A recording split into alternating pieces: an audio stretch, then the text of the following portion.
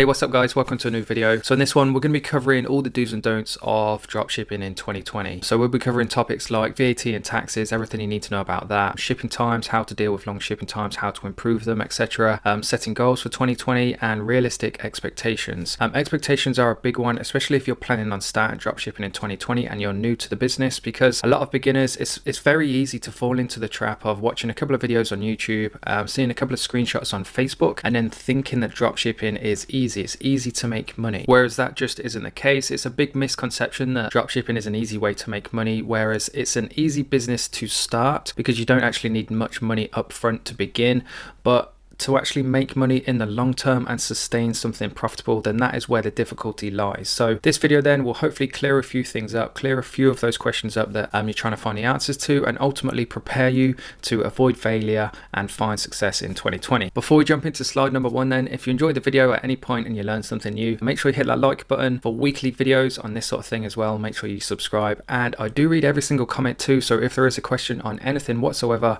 make sure you post it below and I will answer it. That being said then, let's get into point number one, which I've touched on briefly, which is setting yourself goals. So the best way to think about this then when you're starting a business is the metaphor that I like to use is that when somebody builds a house, you have to build the foundations first before you build the house on top of that. And if you don't build a house with the correct foundations, then eventually that house is going to fall over. And it's the same with business. If you don't set yourself the correct goals, expectations, and do things correctly from the offset, then ultimately you're going to be setting yourself up for failure. So besides the obvious foundations of any successful dropshipping business, then, so for example then a good Shopify store, a good marketing campaign with a good product, then these are the goals in which I recommend you set yourself depending on what journey you're currently at. So if you're a beginner and you're going to be starting in 2020, then number one, don't set yourself turnover goals, because certainly from the people I've spoken to on social media, they'll say, right, in my second month or even their first month, they'll say, I want to make £10,000, I want to do $10,000 in sales. And if they don't stay on track, so to hit 10k in sales then in a month, you need to do approximately £330 per day. And if they don't stay on track, what they end up doing is throwing even more money into their business, into a losing product, a losing ad set, a losing campaign, trying to recover that goal so they can reach that benchmark. And what ends up happening is they just waste their money. So instead, what you should be doing, number two, is focusing on your profitability. And the reason being then is because when it comes to business, then your bottom line is absolutely everything. So how much profit you make, it doesn't matter if you do 10 billion in sales every single year. If you're not making a penny of profit, then you're not making any money. So try not to get wrapped up in all the screenshots and numbers you see on YouTube, because what you do in sales is irrelevant if you're not making a good profit margin. Another thing I recommend doing as well, because I see so many people fall short of this, is they'll do dropshipping for a month, 2 months, and if they're not doing very well, they'll just quit. And if you could do something, if you could be really successful at something after a couple of months of doing it, then everybody would be doing it and making hundreds of thousands of pounds. So one of your goals then should be on focus on staying in business for the entire year. If you can commit to dropshipping for 12 months and invest, set yourself a budget each month of say £200 a month on ads, your chances of success increase the longer you do anything, whether it's riding a bike, learning to drive a car, running a business. The more and longer and the more time you dedicate to doing it, the better chance you have of being a success. So you're much better off if you're a beginner starting in 2020 is focus on staying in business and trying to be profitable from day one.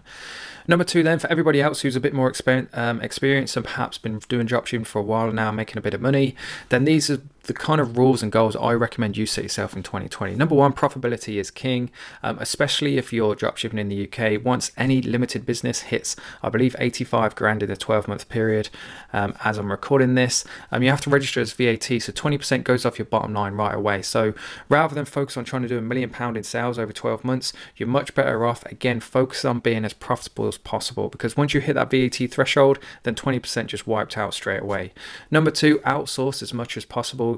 You need to be focusing your time on growing your business and doing the thing that's going to make you money, which is going to be the product research, which is a skillful task, and it's going to be your marketing, again, another skillful task. Things like order fulfillment, customer service can be outsourced very quickly, very cheaply, and they're time-consuming tasks too, so they'll free up a lot of time for you to dedicate to growing and making your business more profitable. Number three is focusing on acquiring as many customers as possible at break even or better. The reason being then is because certainly as a beginner standpoint, then most people tend to focus on front end sales, so spending £10 on Facebook to make £20 back. Whereas every time you acquire a customer, an email address, a physical address, a telephone number, then each one of those can be used as a potential opportunity to bring that customer back onto your store.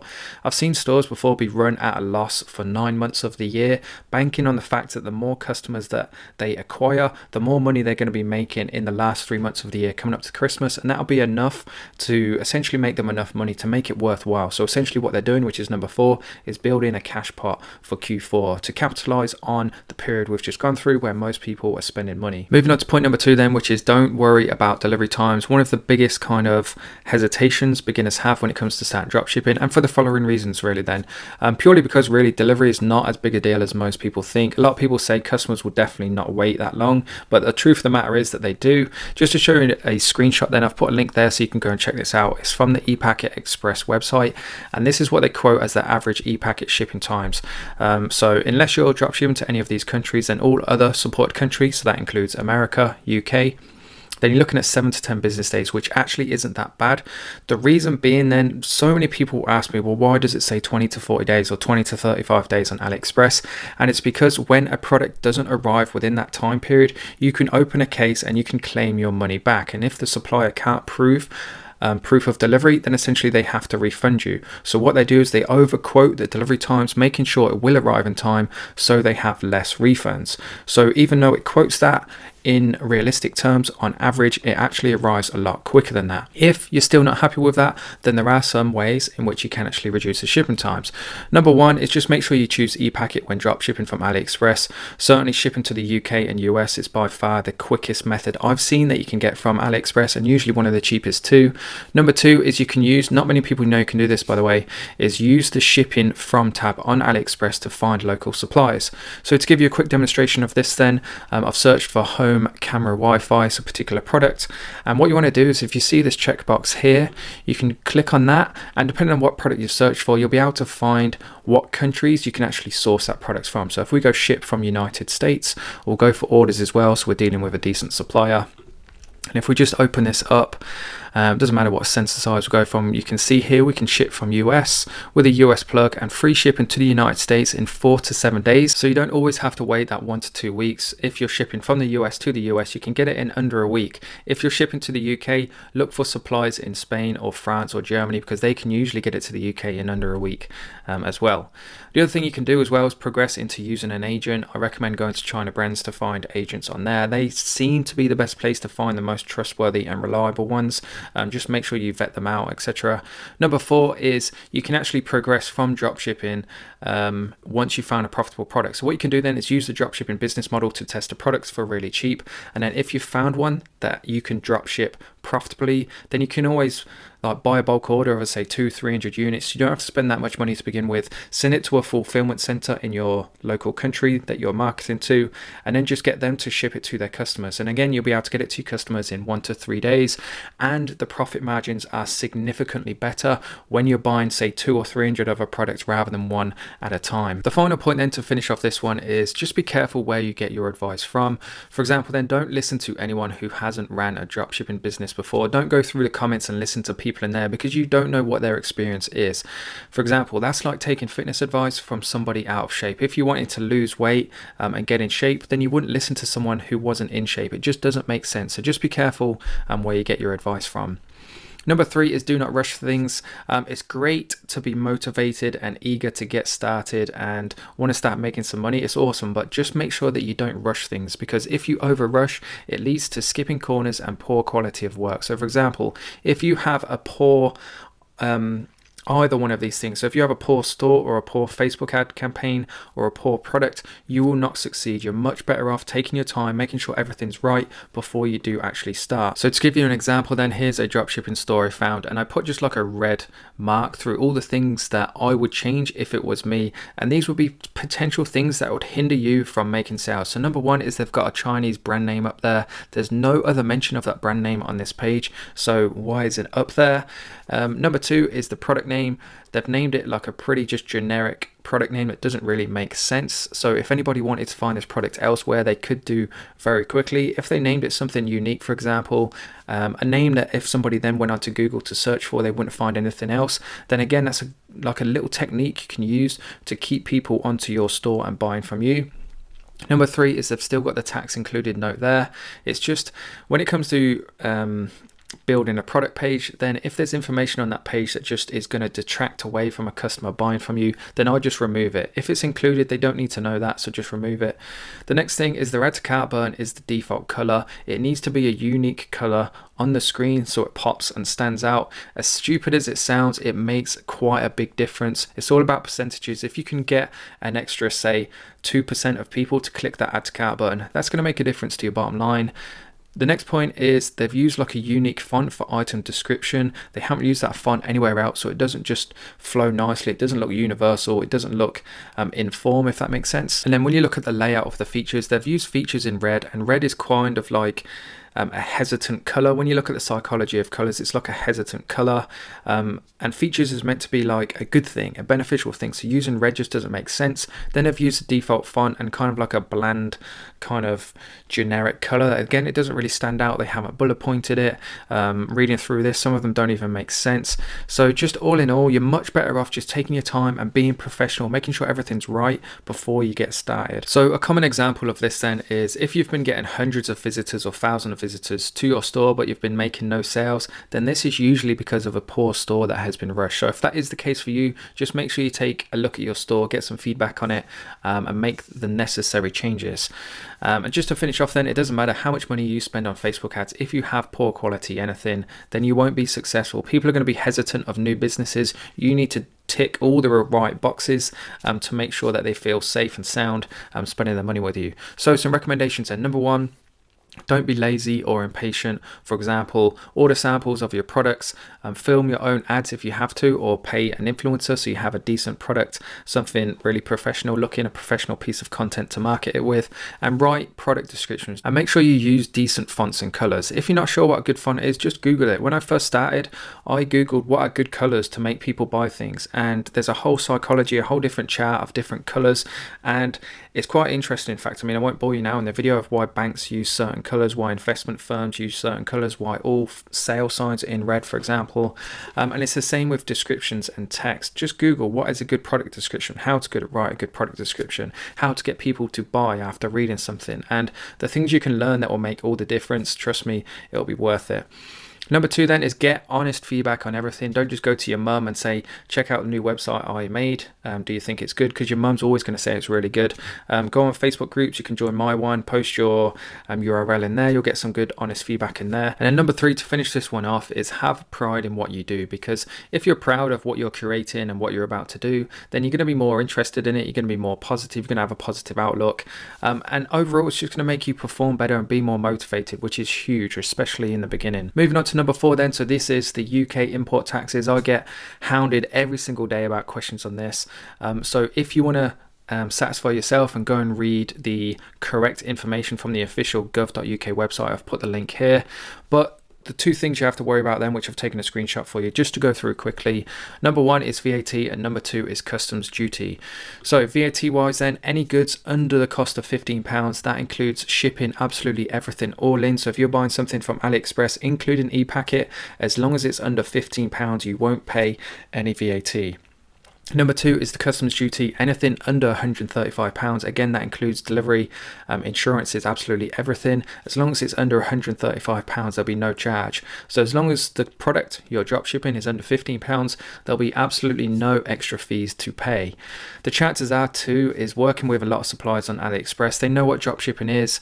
They want to look good to the people buying their products. So even if you're out ordering a product like £20-30, I've seen quite a few suppliers undervalue the product on the invoice, on the actual packaging, just to make sure it goes through a bit more smoothly, and so there are no import taxes to pay, etc. If there is VAT or customs duty to pay, it's not the end of the world. So typically it'll, in the UK anyway, it'll be Royal Mail and Parcel Force that do the UK stint of the delivery process. And what will usually happen then is they'll put an invoice through the door of the customer, and they can go online and pay it, or they can go to the local post office and pay it, and then they'll get given the order. It's not a big deal, don't worry about it. I certainly wouldn't let it put you off just starting, getting started right away, and just you can deal with things like this as you come across them. Moving on to the next point then is test as much as possible. The amount of people I speak to, they've tested one product, one ad, and one store, and they've had no success. So they go online and say dropshipping's a scam, and it doesn't work. Not everything you do will work, nor will everything you expect to work will work. So just make sure you test as much as possible, and trial and error, it to some degree is going to be inevitable. So as you develop the skill of picking products and marketing, then your success rate is going to be higher, but in the beginning it's going to be low, so some trial and error will be necessary. In terms of how to test efficiently, then here's some points to consider next time you're running ads, next time you're picking products. Number one, just make sure you run fair tests. It's not fair to spend £100 on one product and £10 on the next product. It's not going to be accurate. It's not going to be fair to test audience sizes of 10 million people against 100,000 people. The same for placements and devices. If you're only testing a desktop audience, then it's not an accurate test. It's not a fair test. You don't even know if mobile works or not. So make sure you test both. And then same for demographics as well. Don't just focus on one gender. Make sure you test absolutely everything. And then when you find what works and you've tested it fairly, then you can start to narrow down and hone in on that more specific and higher value audience.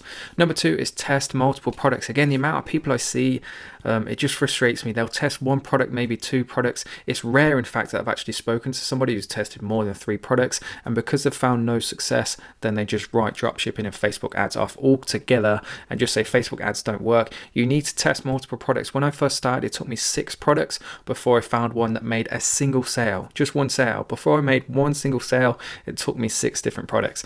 And then number 3 then is data is king. The more data you have, the more accurate representation you have of whether a product works or not. To give you an example then of why this is true, let's say for example you want to sell a dog product and you go to a local dog show that has 1,000 dog owners in one single room. You go up to the first dog owner and ask them whether they like the product and whether they would buy it or not, and they say yes. So instead of asking everybody else, you leave thinking that you've got a really good product and that every single dog owner wants to buy it, whereas you might ask the other 999 dog owners in that room and they will say no. So the more people you ask, the better mean, the better average you're going to get of whether people actually like that product or not. Number 4 then, to give you an idea of kind of like the success rate in which I've been working on. So for the past 160 ad sets that I've ran, 35 out of that 160 have ran at 1.7 ROAS or better. So take that, keep it in mind, do with it what you will, but just what I mean by that is don't expect every single ad set to be a winner. Moving on to the 6th and final point then is be positive. Now, as cliche as this sounds, it's 100% true. The amount of people I speak to who want to get involved in dropshipping and I'll answer their question and then they have a negative response to it.